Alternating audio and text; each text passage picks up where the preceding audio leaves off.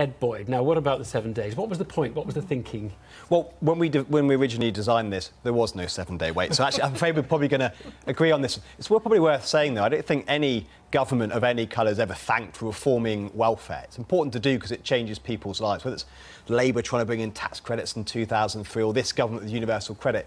One of the things everyone seems to be missing is when this is fully rolled out, the estimates are about 250 to 300,000 more people will be in work as a result. That was based on 2014-15 data, a small sample, and before the cuts came in the 2015 budget. So that's disingenuous to say that, Ed. So it was 300,000 before. Afterwards, it was 250, and that data rolled out past any changes government has made.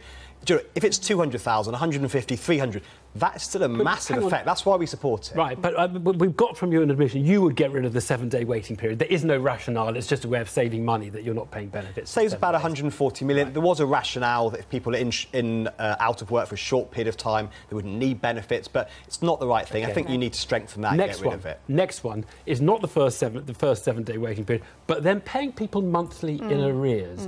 Now, that one is training you to be, benefit system aligned with the way work works. Yes, but the ONS figures that they published yesterday show that people on the lowest incomes, a quarter of them are still paid weekly or monthly, weekly or fortnightly. And we want to have alternative pay arrangements which are offered to everyone, not the obscure arrangements and guidance that we have now that nobody seems to know what to do about, so that everybody has the chance to have alternative pay fortnightly.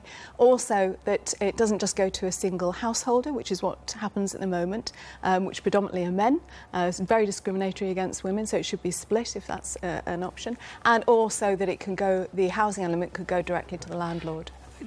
Ed, when you designed this paying people in arrears, a month in arrears, is that a problem or is that a feature of the system that you were It's a really positive thing. We've got to realise, when this is rolled out, 7 million or 7 or 8 million will be on universal credit. The majority of them will be in work. The overwhelming majority of those will be being paid monthly. To make sure that universal credit works with being in work, you've got to have them paid at the same time, because if you paid more money in work, you get slightly less benefit.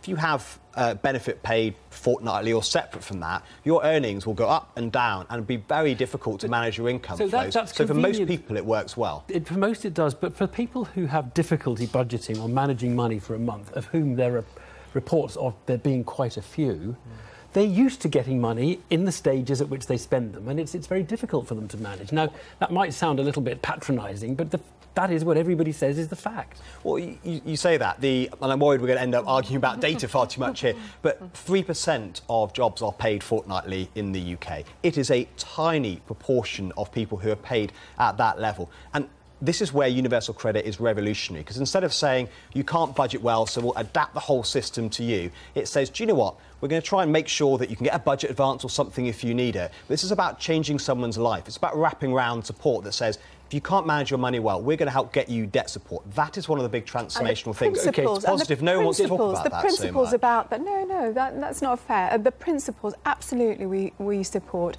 But what Ed's describing just isn't there. So the principles about simplification around ensuring work pays, both getting into work and progressing into work, that just doesn't happen. And then we have the administrative cock-ups that just so mean for you it's absolutely nonsense. Good idea, badly executed. There are some design flaws. I mentioned straight at the outset about a single householder, the fact that it's only paid monthly. We also have the fact that severe disability premiums weren't transferred across. So the most severely disabled people are about £3,200 a year worth. I could go on. I mean, Southwark and Croydon say people on universal credit are worse off than they were on the previous scheme. But when you devised it, you weren't quite as mean as it's turned out to be, right? I mean, if you're going to do something as ambitious as that, doesn't it make sense to spend money on it, to invest in making it work in the early days, rather than threatening to discredit it by penny pinching at the corners? Yeah, I think the way that we'd frame it is we invented it slightly more generously than it is now. First important point before that to say,